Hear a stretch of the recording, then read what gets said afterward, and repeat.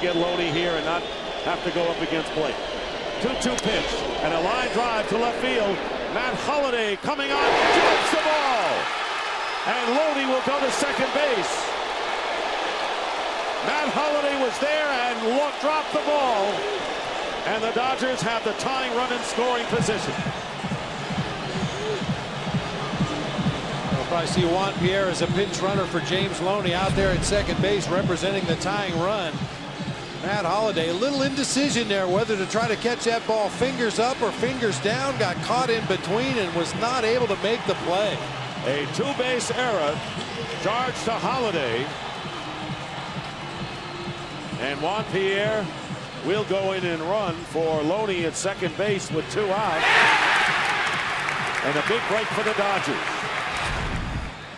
Well, we talked